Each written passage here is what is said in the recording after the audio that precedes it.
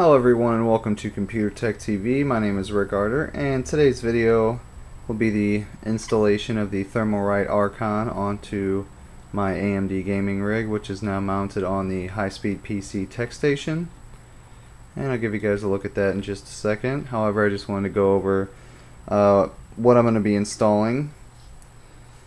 Basically, you got the Archon heatsink itself here on the right, and then we have the AMD mounting hardware here, which seems a little bit simpler than the Intel. However, these springs are really stiff, so that should be quite interesting. This is actually the first AMD heatsink that I've ever, or aftermarket heatsink that I've ever put on an AMD CPU, honestly, since I've been into computers. That's so many Intel builds I've had.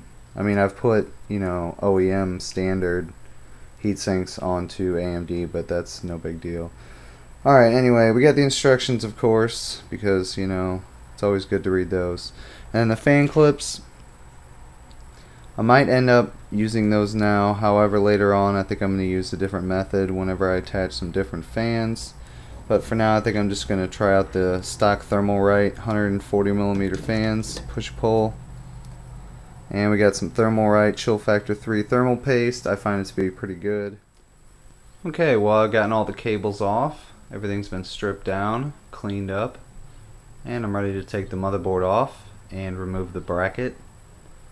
Then I can install the Thermalright Archon.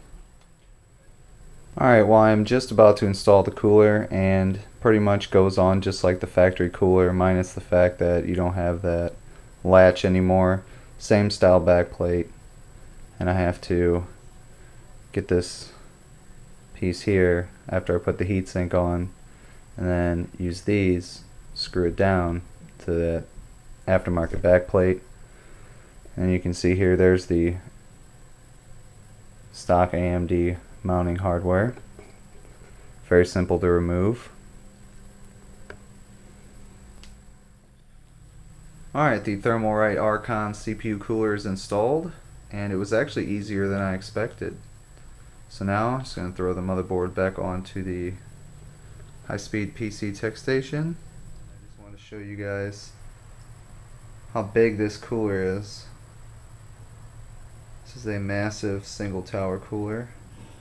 Setting it up default, single TY140 1300 RPM. Alright, I just wanted to finish this video up by giving you guys a look at the tech station all set up and running, as well as give you guys some temperature results real quick.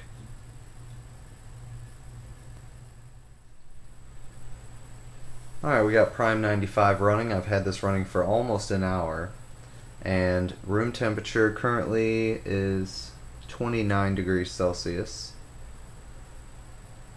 As you can see there on the task manager, we are running 100% small FFTs, and our temperatures are 39 degrees Celsius with a max of 40 degrees Celsius.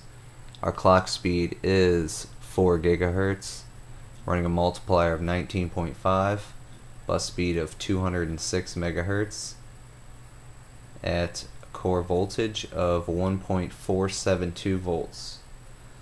I just wanted to let you guys know this. Let me know your input and let me know what you guys think. Thanks a lot for watching. Lots more videos to come. You guys have a great day.